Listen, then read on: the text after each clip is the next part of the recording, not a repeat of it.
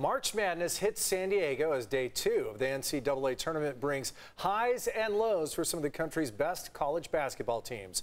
Welcome to this special edition of CBS 8 News. I'm Carlo Cicchetto. And I'm Jesse Pagan. Jake Garriani has been following all the action today, but we start with CBS 8's Tim Blodgett live at Viejas Arena, where SDSU is playing host tournament games. Tim?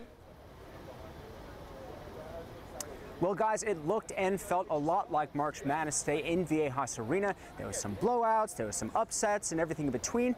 And fans traveled from all around the country to root on their team for them to book a spot in the next round of the NCAA tournament. The madness is in full swing in San Diego. 4 games contesting some of the top colleges in the country in the first round of the NCAA tournament. The first game this morning, Montana State versus Texas Tech, saw the Red Raiders dispatch the Bobcats in a big way. Ashley and Tony traveled from Sheridan, Wyoming to root on their son Sam, a forward for the Bobcats.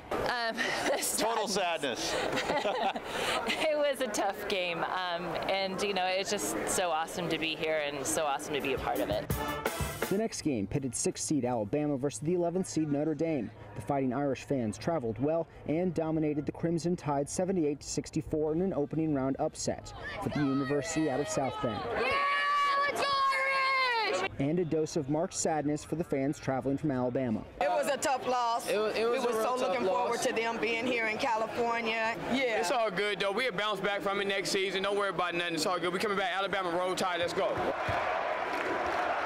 It was a short drive from Tucson for the fans of the University of Arizona. The #1 seeded Wildcats headed into the tournament as one of the favorites to win it all. Their first roadblock was the 16th seed Wright State Raiders. The boys from Dayton, Ohio played the Wildcats tough, but eventually fell 87-70. Finally, the last game of the night, the TCU Horned Frogs battled the Seton Hall Pirates in a matchup of 8 versus 9.